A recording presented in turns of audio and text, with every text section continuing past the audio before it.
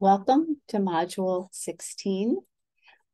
Today our topic is assets, and I'm going to start on a little bit different page here today. This is from the FDIC website where you can look up any bank, and right here I've looked up Abacus Federal Savings Bank. This is a small bank.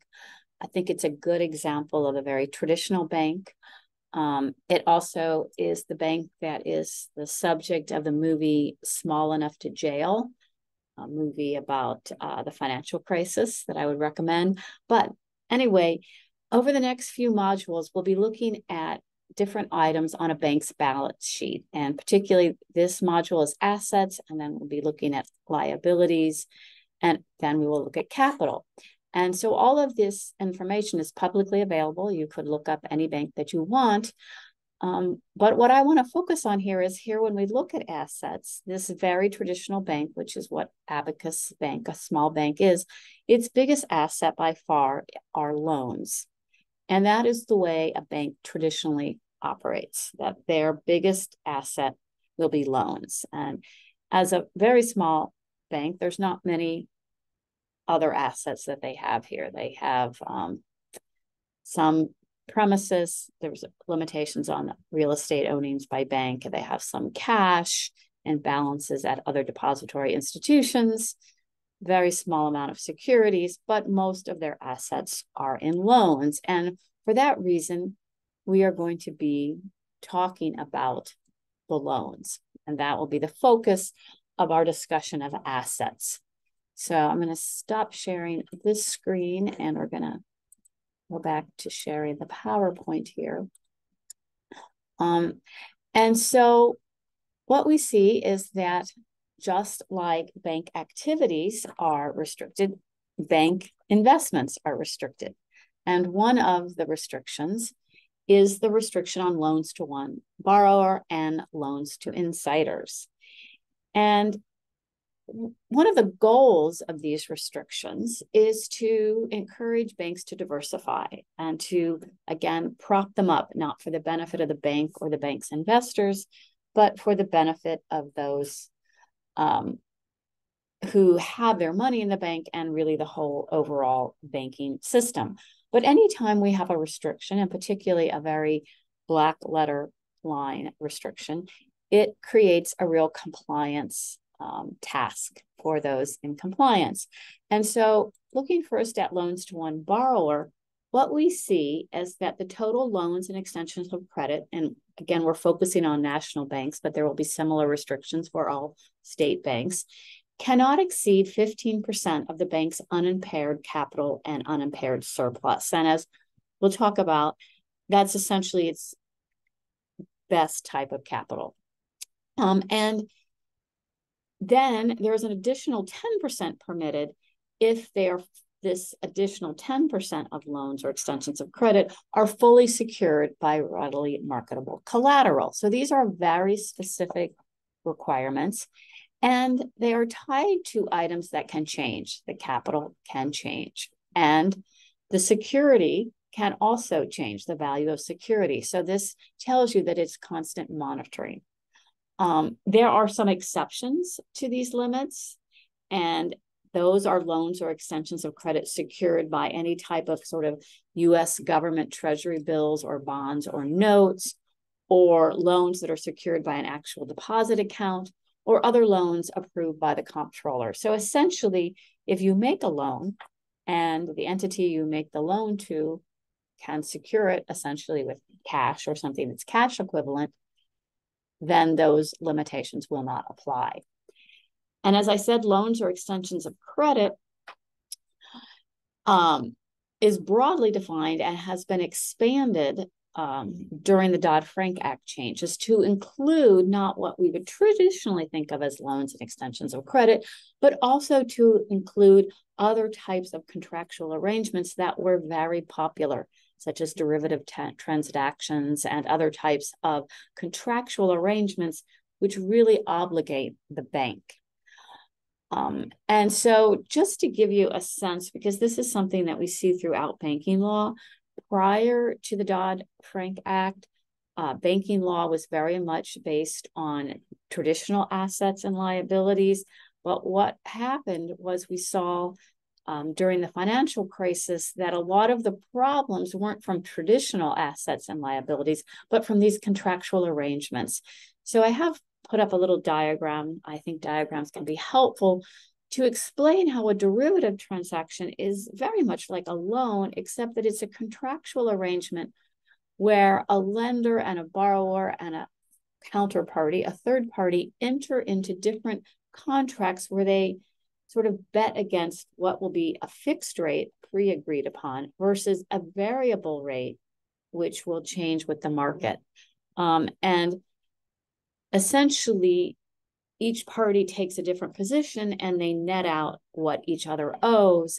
And it is something that banks were doing much more frequently prior to the financial crisis, and they continue to do today. And it can be an appropriate way for banks to, as they say, hedge the situation.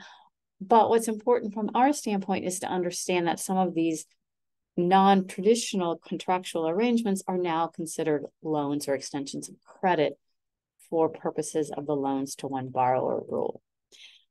Readily marketable collateral, which allows a bank to loan an additional 10%, means that the fair market value can be determined at any business day during business hours, which basically means something sold on a national exchange like the New York Stock Exchange, or gold and silver, which are also sold and it's public. What is their value? And that is necessary to determine their value, to determine what is the value of the collateral, which allows the additional loans that are secured.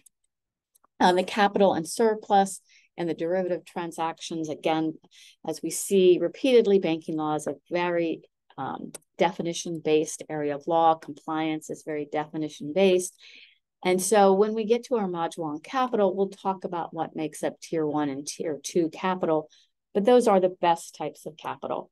And that is really what is the measure of how you determine how much can be loaned to one borrower. So again, we're seeing why there are these very large institutions. A small institution like Abacus Bank is going to have a relatively slow amount that they can loan to one borrower, whereas someone like Chase has a lot of capital and surplus, can loan a much higher amount. So we see again how the law encourages the large institutions. One of the things that we'll see also repeatedly is this concept of attribution, or essentially preventing banks and borrowers from getting around the rule by basically saying you can't just borrow in different names to get around the rule. If the proceeds are all going to the same purpose, they will count for the loans to one borrower. And we read a case about that, which is the Deljenko case on page, what page that was. But anyway, let's see, 397. In that case, the comptroller looked at the loans, and this is what the comptroller would do during an examination. It will look at the loans and it will compare them to what the limit is. And in this case, the comptroller believed that the limit had been exceeded. And we see here, and we read in the case, that there were 3 loans made. One was to the president of the company, Lewis. One was made to the company itself, named Fame. And one was to the treasurer. And if you were to combine these 3 loans, they would exceed the limit, which we're told was this $277,000. Of course, they were all made to different individuals, so you have to really look beyond who is the named borrower, and that's because of the attribution rule. So the question, because in this case, there was really no denying that they all went to the same purpose and that the attribution rule applied, but it was really the level of knowledge of the officers and directors and the indemnification and how that should work. And so from a compliance perspective, these types of rules are really, really important, because these are the types of rules in banking law that if they're violated, officers and directors are personally liable. And so really that is the gist of the issue here. And it shows you as a compliance professional, people take very seriously rules that can lead to their own personal liability. So it's very important. In this case, as I said, the bank and the directors, everyone acknowledged that they all knew all of these loans were going to benefit this company. But the question was whether or not a checking account that was held at the bank could be used to offset and reduce the liability of the directors.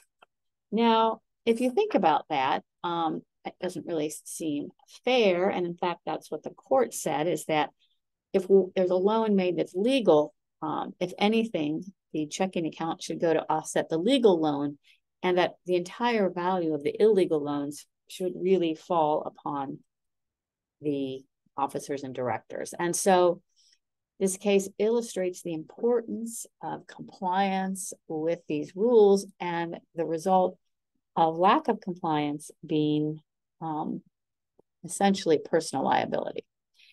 So in your book, there is a problem I ask you to look at among sort of the other questions. And you can look at it maybe in your own time. I don't know if we have time to go through it, but if you have questions, you can certainly reach out to me. But sometimes I do find that it can help. If you think about these rules in the abstract, they can seem, I don't know, less concrete. And if you have even a simple problem like the one in your book, you can very quickly figure out what's 15% of 10 million. Then you see if something is secured by real estate, you don't get any more, you still get the 15%, but if it's under what is allowed, it's still permitted. But if it exceeds your loan to one borrower amount being secured by real estate, does not give you any additional authority to lend. But if it is secured by something like stock on the New York Stock Exchange, that will increase by 10% what the bank can lend. And as well as anything that's to a joint business venture will also be subject to the loan to one borrower rule. So sort of on top of that, our other topic that we read about was the loans to insiders. And the question I asked you to look at for this particular part talked about why not prohibit or why limit at all. And I think to answer that question, it's to not allow insiders to have an advantage that seems unfair, but also not to discourage one from becoming an officer or director. In these days, because of liability and other things, it can actually be quite difficult to find individuals willing sometimes to serve in these roles. So you don't want to prohibit it, which would make it sort of a negative, but you also don't want to give someone the ability to use their insider knowledge. So essentially, the rules provide that insiders loans to insiders, that is, can only be made on substantially the same terms and the same kind of underwriting that are available to others. And you cannot loan to sort of a director who has bad credit if you wouldn't loan to that director if they weren't a director. Now, you can have, and you probably might be aware of this, that oftentimes a bank may offer better terms to their employees overall. You might get a slight discount or they waive a fee. And so if there are better terms offered to, the regular employees, those can be made also to the insiders. You just don't want those in power to get an advantage that is not given to the everyday individuals. In addition, the loan to one borrow rules always apply. Sometimes these directors are high flyers, wealthy people who want large loans. And so they are still subject to the loan to one borrower.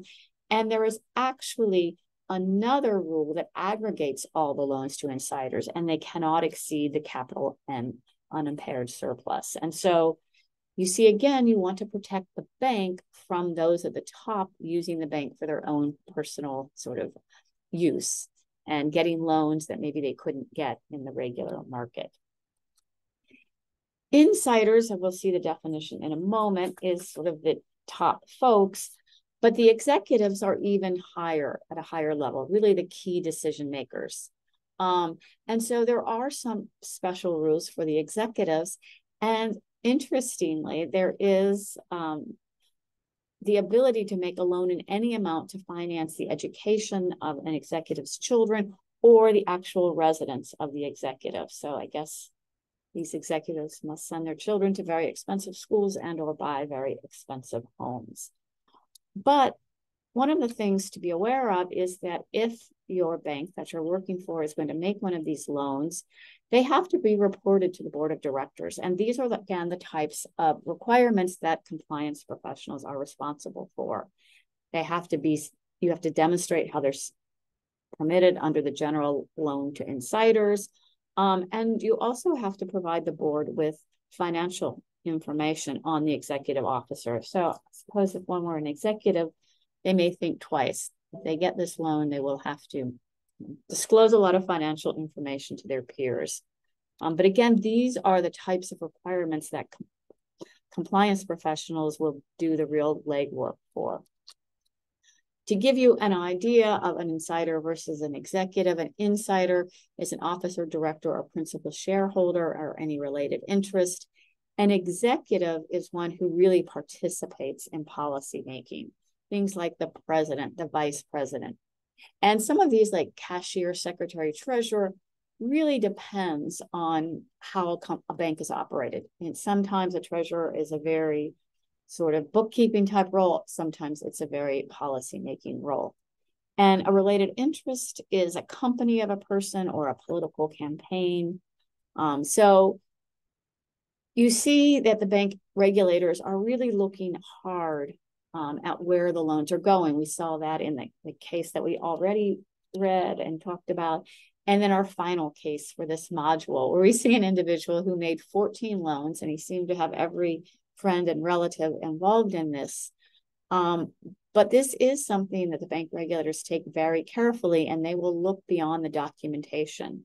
And so in this case, they did look and they did determine that all of these loans were for this individual's benefit. And because this individual had gone to such an elaborate amount of work to put different individuals' names on these different loans, they ultimately determined that the right punishment was to remove him as a director and also to permanently ban him from banking. And so he challenged this, but ultimately the FDIC was upheld. Toward the end of this semester, one of the last modules, we will talk about various powers that the regulators have. And one of the very most severe is this removal. And so in this case, the FDIC interpretation was upheld and the individual was permanently banned from banking. And so that is one of the penalties that can be imposed against an individual. So as I had talked about sort of at the front end with the chartering, they really look at the integrity of individuals. And if that integrity and those actions during the time that a person's involved with a bank show personal dealing that harms the bank regulators will permanently ban an individual from the business of banking. So that is one of the more severe penalties that we see imposed, but on a semi-regular basis. So this is sort of just a brief kind of overview of some key regulations that impact assets. And in our next module, we will talk about liabilities, and the liability, as we'll see, is oftentimes a deposit, which will then lead into the next module, which is the deposit insurance, a key aspect of bank regulation. So please feel free to reach out with any questions, and thank you for listening.